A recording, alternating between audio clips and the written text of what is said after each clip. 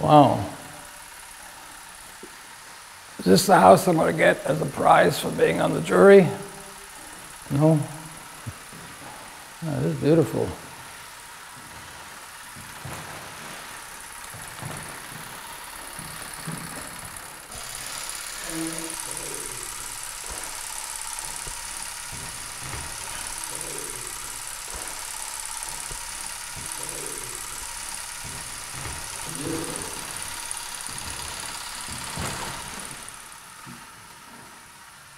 I'm going to take a picture of the fountain, though.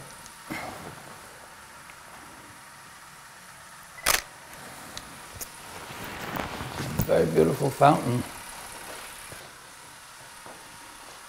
And this is the studio. I recognize this studio. All studios have very similar look. This is my portrait. Usually when I do a portrait, I spend about 30 minutes talking to the subject just to see, one, if I like them, just to see what they're about and what their personality is. I remember I had to do a portrait of a Broadway producer, and he commissioned the portrait.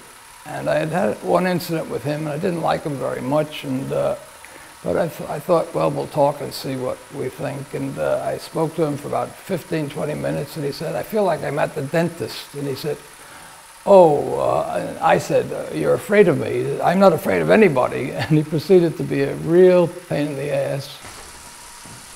I remember I was doing a French conductor, and he didn't like the idea of being photographed at all, and he was making it very difficult for me. So I brought his wife out next to the set, and I had her sit down next to the set so that he would feel comfortable. And then he looked at me and he stuck his tongue out to me, and I got the picture, and that was one of my favorite pictures.